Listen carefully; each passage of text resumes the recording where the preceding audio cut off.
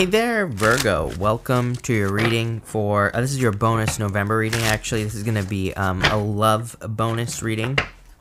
And we're just going to jump right in here, Virgo. I'm going to be using like a Lenormand spread. I actually did this spread once already, but I've kind of changed some of the meanings, some of the things that each position represents. But it's a 9-card spread. Each card is going to represent something different. And when I get to the cards, I will tell you what each one represents here, Virgo. But let's see. You start off here with this Ace of Wands here, and this is in the area of what you fear to get yourself as far as love is concerned. Queen of Wands is about being bold, being assertive, and really going for what you desire. So on a very simple level here, Virgo, I do feel like this could be saying that what you are fearing is what you desire in a relationship. I do feel like this is pretty much very normal, for people to fear what they desire to have, because it's like, let's say you don't want to get married, for example, and everybody does want to get married. It's like you could be fearing that if you expose this to a person, that they're not going to love you, or you could be fearing that you're not going to find a person who maybe wants to be together but separate, for example, right? Maybe that's what you desire to have. So the Queen of Wands in the area of fear could say that you are fearing that. Maybe you do want to get married, and there's like a million reasons to fear that, right? But also maybe you fear that maybe you want something more traditional, right? Maybe you want to get married, and maybe you want to be a stay-at-home mom, right? And everybody hates on that nowadays. Like, it's a big, I don't judge. Like, whatever you want to do, I feel like people should live however they want to live, and you shouldn't listen to anyone else, right? So maybe you fear that, but maybe it's a fear, right? Maybe you fear that. Maybe you want to have a career, and maybe you're afraid if you expose that to a person that they won't want to be with you, which I don't think is true. So I feel like some of you, this reading is like, it's kind of like saying you need to not fear what you truly desire to have, whatever that means for you, because you will find a person who also has very similar desires here. Next, in the area of what you want but feel that you have lost, you have the Emperor here. Some of you, could literally be feeling that you have lost your Emperor. Maybe you feel like you have lost the person who kind of feeds energy into you. The Emperor, he sits above the Empress, and he has water behind him here. It's going to be kind of hard to see that water that is behind him, but that water kind of goes down to the Empress. The Empress has a waterfall behind her. He is the one who kind of protects the domain, and she is the one who kind of is creative and, creates abundance and all this other stuff, right? And I feel like some of you could fear that you have lost something that like maybe provided energy for you in a relationship. It could be the person. You could also feel that you have lost direction as far as love is concerned. It's like, having the Emperor in this position could say that what you are fearing about love is maybe you thought you had answers about love, whatever that means for you, and maybe you have been proven wrong, or maybe you just can't prove yourself right. And I feel like that's what you are fearing there. Next, in the area of what you wish could come true in love, is the Eight of Pentacles. Pretty straightforward. Eight of Pentacles, as far as a wish is concerned, is pretty direct. Eight of Pentacles says you are hoping that you can put a certain amount of energy into a relationship, and you're going to get that energy out. Eight of Pentacles is like direct cause and effect. If I put this much work in to a relationship, the other person is going to match me at least halfway, right? So I feel for some of you, that is like your wish, that you wish you could just put energy in. If we look at this whole top row here, we have the Queen of Wands, Emperor, Eight of Pentacles, very direct, straightforward energy. It has like, this to me is common goal energy as well here, Virgo. To me, a common goal is pretty simple. It's like you meet a person where you have shared interests, you have a shared goal that you are working towards, you put in the work and make it happen. So I kind of feel like that's what you could be hoping for as love, as far as love is concerned. Next, you have in the area of what you think you need, but you actually don't, you have the Knight of Wands, sorry. So the Knight of Wands could say that you think that you need to be more adventurous. Maybe you feel like you need more energy, or maybe you feel like there's some sort, I'm kind of getting more mystery here. He has these pyramids down below. There are these 3 pyramids in the bottom corner there of the Knight of Wands. They represent mysteries. So I feel like some of you feel that there's some sort of mystery in love. I do feel like there are mysteries in love, but I feel like there's some sort of mystery that needs to be overcome. He's also like the builder in the tarot as well. So this could say that you feel like your life has not been built up to a certain point where you can allow love into your life. But again, this is showing up in the area of what you think you need that you don't. So I think you're actually in a much better position than you realize. Next, in the area of your what you desire the most, you have the Three of Pentacles. We kind of already know this because of the Eight of Pentacles showing up in your reading as well. Very similar energies. Three of Pentacles in love. Actually, one of my favorite love cards because it is a card of like putting in the work, and it's teamwork. It's true teamwork, you know. It represents true teamwork. It also represents following a plan here. We can see several cards. Emperor, Three of Pentacles, the Eight of Pentacles here, and even the Hierophant as well down here. These are all cards that can represent following or sticking to some sort of plan, right? And I feel like that's kind of like what you desire the most, is to get into a relationship that at least kind of sticks to a plan, or maybe where you have shared motives. Like I said, that's popping into my head as being very important. Three of Pentacles is also meant to represent fun. She has these polka dots on her cloak here, and polka dots in the tarot represent fun. Every single sign that I've done today has had like some sort of message of like needing to have fun or having a very strong desire to have fun with the person that you're with. That makes a lot of sense to me, but you know, definitely like a very good energy. You also, next, I should say, so I feel like that's what you desire the most, someone who follows a plan. Next, in the area of what you actually do need, that you don't know you need, you have the Six of Cups. More fun. Six of Cups, you know, can be thinking about the past. It can represent a person from the past. But in this position here, I feel like what it's talking about is more like childlike energy. There are two children on the Six of Cups here. They represent innocence and nostalgia. Sometimes when they come up in a love reading like this, I feel what it is trying to say, like the advice that is giving you, Virgo, is to be more childlike in a relationship, to have more fun, to not be too serious. Pretty much every single sign has had a message similar to this. I do feel like when we have been in a serious energy for too long, we become too serious. I blame COVID. It's like, you know, again, very serious energy. Everything is serious, right? So when we get stuck in that, we become too stiff. We become not flexible enough. We become too focused on something that is too serious, right? And I'm not saying, again, you know, I always have some joker in the comments that are like, I'm not going to date someone who isn't serious. I'm a very serious person, like a robot. I'm always like, oh, okay, enjoy being single, right? But what I would say here is we have to have fun. We have to, you know, enjoy ourselves. Nobody wants to be with someone who is like too serious, right? So I feel like you need to have as much fun as you possibly can. When you're dating or meeting new people, I feel like you need to kind of like focus on the childlike energy as well in a relationship. Like, what's the real reason you want to be with a person? Do you want to be with a person so you can be serious? Or do you want to be with a person so you can enjoy life, so that you can have shared experiences and things like that? That's probably what you really want. Next, in the area of how you feel about your life currently, Four of Pentacles, boring. Every day is the same, right? I have that song popping into my head. I don't remember who that is. One of those bands, right? But I feel like somebody will know who I'm talking about. Chris Cornell, but whatever his band was. Nine Inch Nails, I think, is the band, okay? But I feel like every day is the same with the Four of Pentacles. So I feel like currently you're hoping to break free. Even if we look at this first diagonal here, or the second diagonal, I should say, Four of Pentacles, it's like where you are right now. It's like things are fine, but everything is the same. Three of Pentacles, wanting teamwork, having a dream as well. The thing about the Three of Pentacles is that there is a water triangle down here, right here. So there's a fire triangle up here, which is like the actions that you have taken, and there's a water triangle down here. Like the water triangle aspect of the Three of Pentacles represents something a little bit extra. It's like, you know, something you're dreaming of, something that you'd like to manifest down on earth, something more than what has already been built.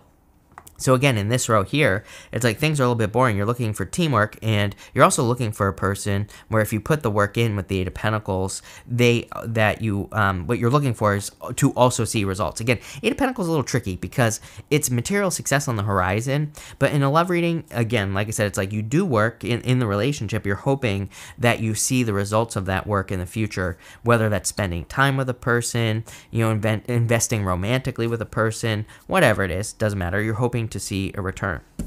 And finally, actually, I skipped a card again. Next, in the area of what will motivate you to find love, you have the Tower. Some of you, I just feel like this is referring to COVID in general. It's like maybe through the whole COVID experience of being alone, or maybe you've been isolated, maybe you're saying to yourself, I don't want to be alone. I want to, again, have shared experiences, which is a word that keeps popping into my head for you here, Virgo. I feel like you're hoping to have shared experiences, which is, there's nothing wrong with that. That's a beautiful thing, right? Being able to share experiences with another person, being able to have fun, being able to enjoy yourself with another person, it's so much better with another person there, right? So I feel like, you know, maybe what is motivating you to find love, the Tower, is some sort of Tower moment, maybe the isolation of COVID as well. Some of you could, you know, if it's not that, the Tower doesn't have to be a big deal. It can just represent having a sudden realization or realizing that you actually do want love in your life, so it could just be a realization. And then finally here, for what will improve your life the most right now, you have the Hierophant. Marriage. So for those of you that are hoping to get married, this could be just saying that marriage is going to be an improvement on your life. That doesn't have to be true, though. It could just be that going through some sort of rite of passage could be the thing that will improve your life the most.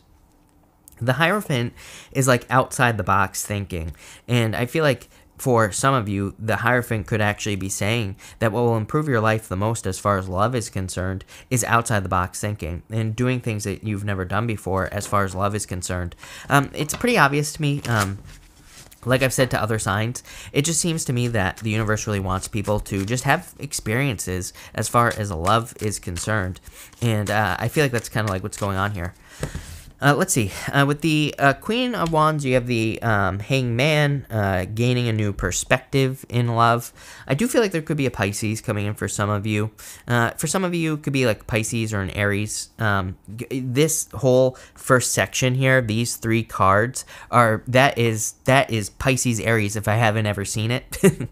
So, you know, what I would say for some of you is like it could be a Pisces, could be an Aries that's coming in for you. This is just a general reading, so, you know, it could be any sign. But I feel like that Hangman is more talking about you gaining a new perspective as far as love is concerned. We saw this down here as well with the Tower. You know, with the Tower, it's like I feel like something has happened that has changed your perspective on love. Maybe you didn't want it, now you do. Maybe you wanted it a certain way, and now you want it a different way as well. Could just be a change. With the Emperor, you have the Magician. I feel like you can have whatever you want here with the Magician. You can attract whatever you desire to have into your life, so use your powers of manifestation. With the Eight of Pentacles, you have the Judgment card here as well. So I feel like you're waking up to something here, discovering your purpose.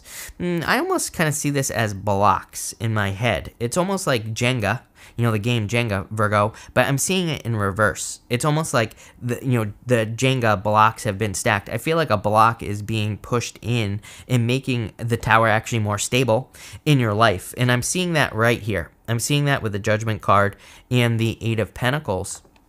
What the hell does that mean? I feel like maybe because you're discovering something else in life, like maybe you're discovering your purpose, it's like because that block is being put back in, it's kind of like allowing other things to be built on top of it. So it's like if you discover your purpose, maybe it's the thing that is allowing love to be built on top of your life, if that makes sense. It's not saying you were incomplete or anything like that before. I think it's just saying that there's like an energetic change, maybe because you're discovering something like your purpose, maybe you're finding your dream job or something like that. And it's like because of that, it's kind of like changing your environment, changing your circumstances, and that change is what could be bringing love into your life. With the Knight of Wands here, you have the Six of Wands. I feel like you need, I feel like part of me feels like you don't realize how much attention you get, number one. So if you're out there saying nobody loves me, I don't know. I feel like there's a lot of attention for you here, Virgo. I feel like you could be getting a lot of attention as well. I feel like you need to realize that. With the Three of Pentacles, you have the Ace of Swords here, some sort of victory, some sort of truth coming in for you here. I also feel like there's a lot of communication coming in for you. Really good for online dating, by the way, so if you're looking for love, the Ace of Swords is always a good card for online dating. Kind of feel like that's just communication coming in for you here. I feel like you need to realize also, like, the challenges are over. You know, the sword is above the mountains on the Ace of Swords here. It doesn't mean that you won't ever experience any challenges again. But it does represent the fact that you will easily be able to overcome any challenges that come your way. And I feel like you need to realize that. With the Six of Cups, you have the Eight of Pentacles here as well. So you have the Eight of Pentacles twice. I feel like you're putting in the work. Again, what I would say here is like work hard, play hard, right? With the Six of Cups and the Eight of Pentacles here. I almost said the Two of Pentacles. That would be a very similar energy to have the Two of Pentacles there. But I feel, the Two of Pentacles is work hard, play hard. But I feel that same energy here. I feel like it's saying it's okay to put the work into the relationship. Like when you get into one, if you're not in one already, it's okay to want to work on the important things. But make sure you're also having these like super positive shared experiences. I feel like that's like probably... Without even clarifying to the end here, Virgo, I feel like the most important thing here is like if you can find a person where you're having positive shared experiences with that person, it's like that is your person, right? I mean, most people spend a lifetime looking for that, looking for a person where they can do things together and they both enjoy those things and they both grow through the experiences. It's more like this, is a way that I see it in my weird brain. It's like I see two types of relationships. This right here, button heads, right? And then I see positive shared experiences where it's like you're building each other up. You're like, it's not two people who are kind of competing. And I think that's maybe part of the problem with modern day relationships and why they don't last is it's like both people are trying to do something to not end the relationship. And if that makes sense, or both people just come in competing in the first place. So I feel like if we can get more into this space right here, it'll be much, much better for love in the future. With the Four of Pentacles, we have the Death card. Could be a Scorpio for some of you. Although I have to say, just intuitively, I feel like some of you have dealt with a Scorpio in the past that you are moving away from or walking away from that energy. Feels a little bit toxic to me, so it's not going to be true for all of you. For some of you, I feel like you were dealing with a Scorpio who's toxic. And it's like you're moving past that energy. With the Tower here, you have the King of Wands. You always get fire in your readings as well, which is pretty interesting. So it could be a fire sign that's coming in for you in love if you desire to have love. For others, I feel like this is talking about your desires. King and Queen of Wands here. You have the Queen of Wands up here behind the Hangman. Then you have the King of Wands right here. This is like divine counterparts with a very strong connection. I mean, to me, the King and Queen of Wands together are two people who truly desire each other. So I feel like you could be attracting someone where it's like there's just a lot of just raw, natural attraction between the two of you. That obviously is not a bad thing. With the Hierophant, you have the Eight of Swords here. I feel like you need to set yourself free here. This is the area of what will improve your life the most. And you have the Hierophant and the Eight of Swords literally being stuck inside the box. I mean, if there was ever a combination of cards that would represent inside the box thinking, I mean, the Hierophant alone is a card of being stuck inside the box. The Eight of Swords just adds to that, right? It's like saying you could be putting yourself in some sort of box in life without even realizing it. We all do this. And by removing yourself from this, whatever the box is, then it's going to open up like the world of love to you here. It's kind of like what I feel intuitively, Virgo.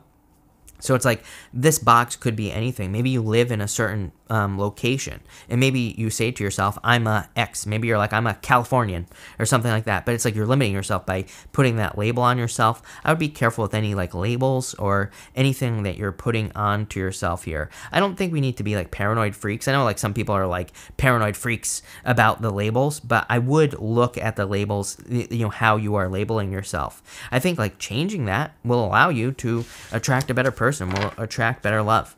Again, very interesting because none of the love readings that I've done for this month so far have been about love. I know I just talked about love that entire time. I feel like the love readings I've been doing this month have been more about you as a person.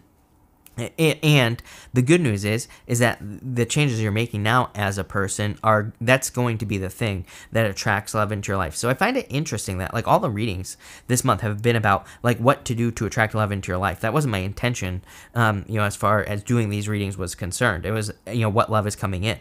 But I haven't really found that. And again, I just go with the flow. I go with whatever the energy wants. So that's what I've done. But pretty good reading here, Virgo. So thank you for being here. Really appreciate it. Make sure to watch your sun, moon, and rising for a full picture of what's going on for you at this time. But thank you, and definitely enjoy your month.